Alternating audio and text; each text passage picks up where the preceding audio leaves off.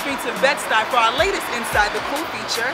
This time a little bit of fashion, art, and culture with designer Nyorh Agwe at the Bedford-Stuyvesant Museum of African Art. Let's head inside and check it out.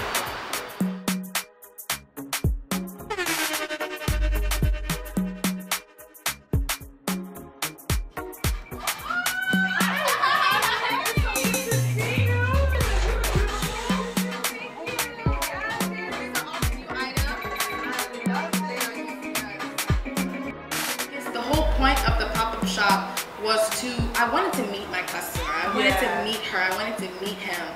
And physically, we've been online for so long, ever since the brand really officially opened in 2016. I just wanted to know her. What does she look like? What does she dress like? What is she interested in? And what is she interested when it comes to us? We're in an age right now that like reviews is so important, and literally a whole brand can be crushed by a few words by a couple of people.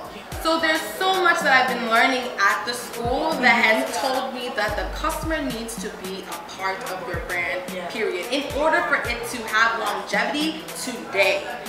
Back then, maybe like 10 years ago, it would be a different story, exactly. But this is what's going on today. So that's just one thing I noticed. I said, you know what, in order for me, first I have to I know who she is, but I need to know who she is.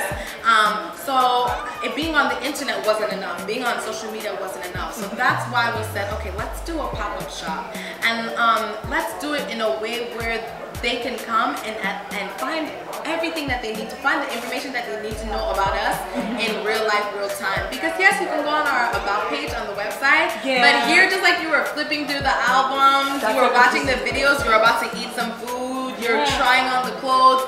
Now you can leave saying, I know what Nyorh Agwe is about. You know, and that was the whole point of the pop-up shop. I love it. I'm super, super excited for you. Thank you so much for having us. Thank you. And let's go eat some food.